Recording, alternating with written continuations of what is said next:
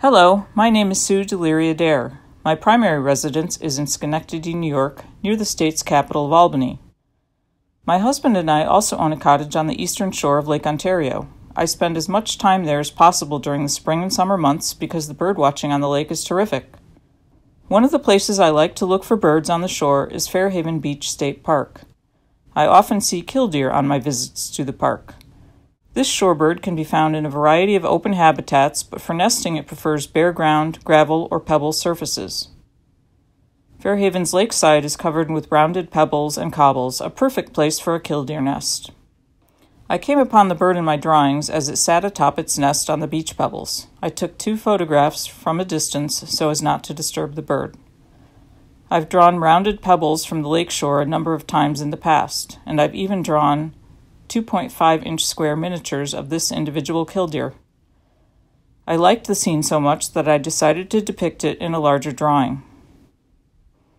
My first challenge for this drawing was to decide how to crop my reference photo. On the computer, I experimented with a variety of squares and rectangles. I ultimately decided on a tall, narrow composition.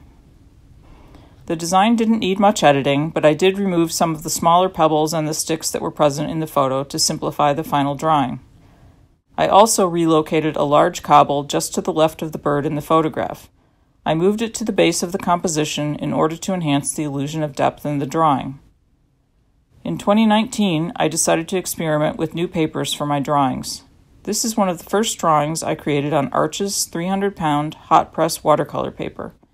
The paper has more texture than those I have used in the past, and it also works better for wet media.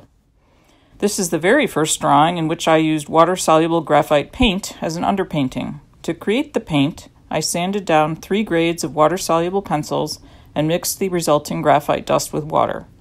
I applied this mixture to the paper with a watercolor brush, covering the medium and dark-colored rocks to start off their tone and texture. I finished the drawing with various grades of graphite pencils, starting with the bird's eye, as I always do, and working out from there. With a good pencil sharpener and attention to detail, I finished this simple but eye-catching scene, the perfect situation.